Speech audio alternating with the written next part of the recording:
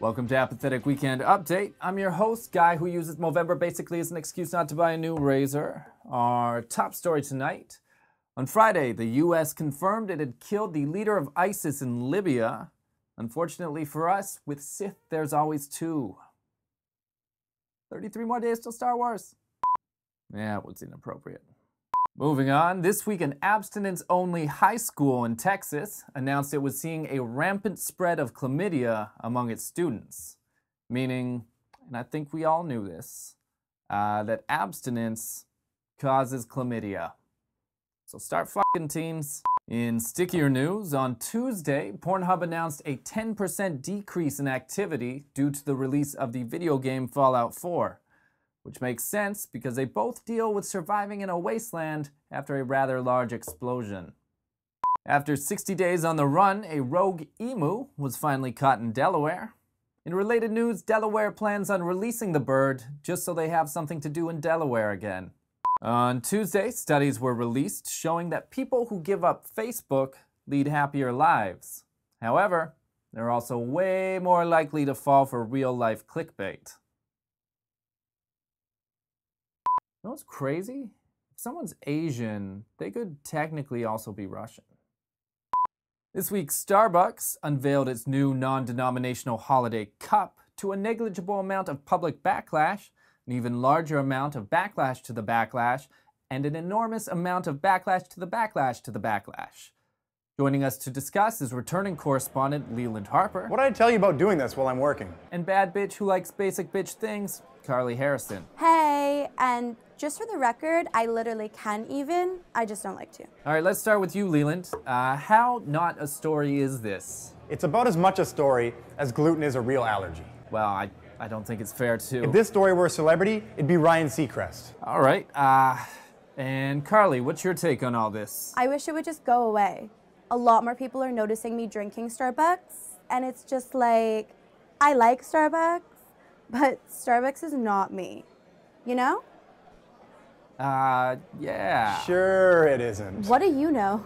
You're so basic, you probably think alt-rock's like a cereal or something. Are you kidding me? I'm so far from basic, my gag reflex is triggered by Adele. You guys, Denying you're a basic bitch? That's pretty basic. Oh yeah?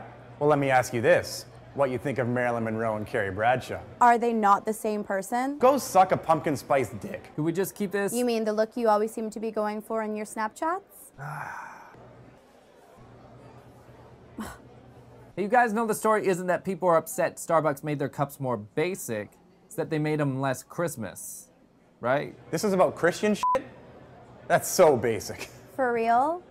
That's the whitest, most basic shit I've ever heard. Leland Harper and Carly Harrison, everybody. This week, SeaWorld announced that it was permanently ending its killer whale shows, meaning now to earn tasty fish, orcas have to resort to working in iPhone factories. Happy now, activists? On Monday, members of the media were forced to use the password Stop Hillary to access Wi-Fi at the Republican debate, which sounds ridiculous until you see the name of their Wi-Fi. Following suit, the Democrats changed their Wi-Fi password to remind the media of their greatest threat.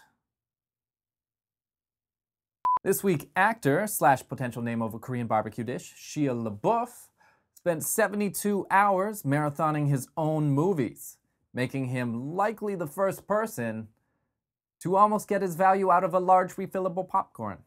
Indonesia this week announced that it plans to build a prisoner island surrounded by crocodiles because, unlike humans, crocodiles can't be bribed.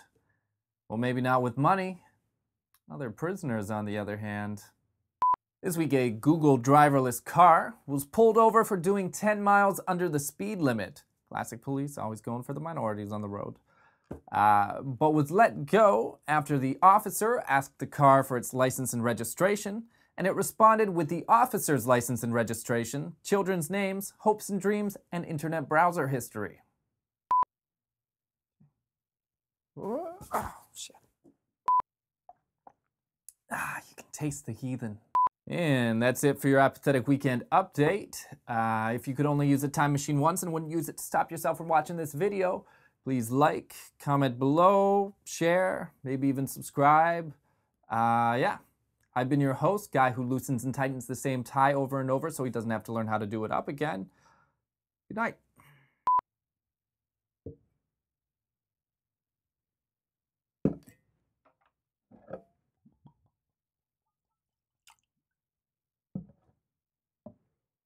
Vive la France.